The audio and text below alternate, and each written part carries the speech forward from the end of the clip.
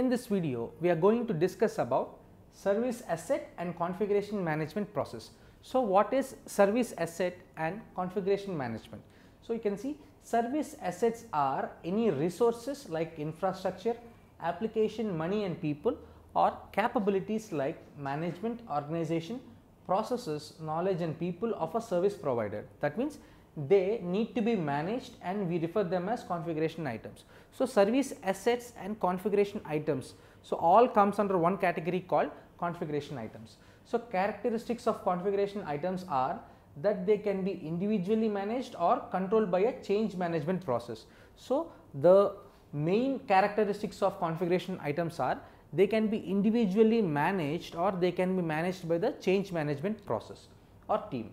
Not every service asset is a configuration item. So, here not every service asset are configuration items. So, you can take an example here of a server or a PC is an asset and a configuration items, while the knowledge of a technician is valuable asset but not a CI. So, you can see here of the PC or the server is called a configuration item as well as service asset, but the valuable information or the valuable knowledge of the technician is only called as a valuable asset but not a configuration item.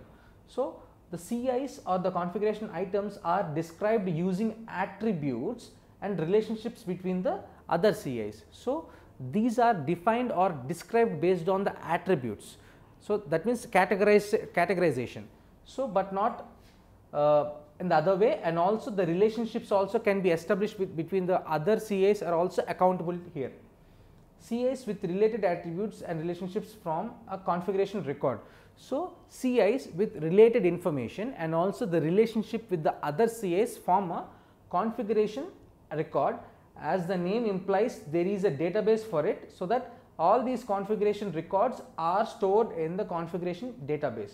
So, the configuration management database manages all the configuration records and the relationship between the CIs.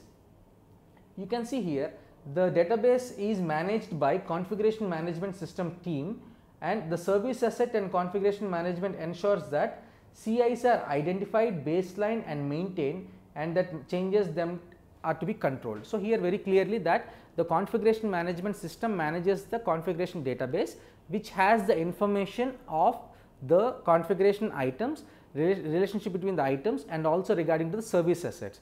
So, if you take an organization, the organization might be having service assets and configurations individually, and they are managed individually or by the change management process, and after the change management process the service asset can be differentiated from the configuration items by the valuable or the value given to it, and their relationship between the configuration items and the service assets are managed in the database, and these databases are maintained by the configuration management system, and in future they are identified and baselined and maintained, and the changes them are controlled. So, here they can be controlled by the baselined categorization and also given identification to them by the any number, so that this service asset and configuration management process is implemented in every organization to have a clear idea of the configuration items.